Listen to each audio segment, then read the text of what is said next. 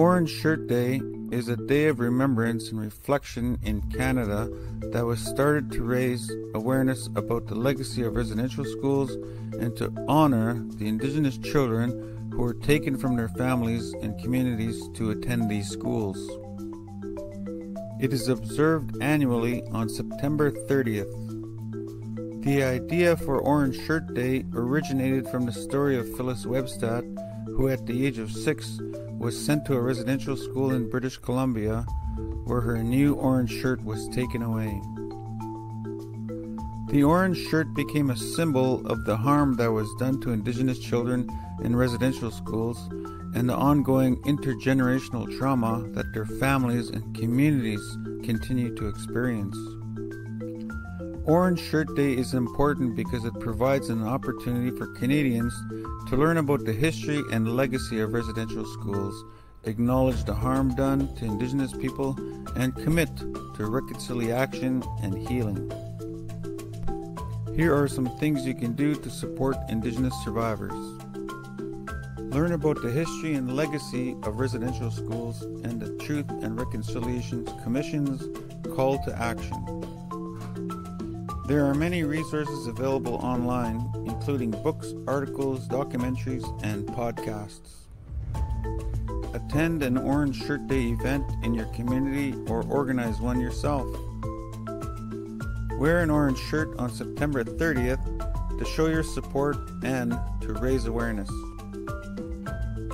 Donate to Indigenous-led organizations that support survivors of residential schools and their families, such as the Indian Residential School Survivors Society or the National Center for Truth and Reconciliation. Listen to and amplify the voices of Indigenous survivors, elders, and knowledge keepers. Advocate for systemic changes that addresses the ongoing impacts of colonialism and promote Indigenous self-determination and sovereignty. Take action to learn the Indigenous history and customs of the land you are on and support the territorial sovereignty of Indigenous communities. Residential schools were part of the government-sponsored system that removed Indigenous children from their families and communities and forced them to assimilate into Euro-Canadian culture. The system operated for over a century and had a devastating impact on Indigenous peoples, including the loss of language, culture, and identity, as well as physical and emotional abuse. To support Indigenous survivors, it is important to listen to their experiences and stories with an open mind and without judgment. The intergenerational trauma caused by residential schools is still felt by many Indigenous people today, and it's important to acknowledge and address this ongoing harm. One way to do this is to participate in events like Orange Shirt Day, where you can learn about the history of residential schools and show your support for reconciliation efforts.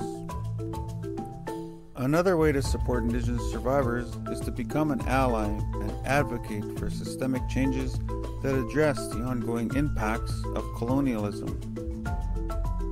This can include supporting Indigenous-led initiatives and organizations such as land defenders and water protectors, and promoting Indigenous self-determination and sovereignty. You can also educate yourself and others about the history and culture of Indigenous peoples, including their traditional knowledge and practices. This includes learning about the land you live on and its Indigenous history and acknowledging the territorial sovereignty of Indigenous communities. Finally, it's important to recognize that reconciliation is an ongoing process and requires long-term commitment and action. By taking these steps, we can work towards a more just and equitable society that recognizes and supports the rights and well-being of Indigenous peoples. Visit www.bearstandingtall.com and take Indigenous Awareness Certificate Training.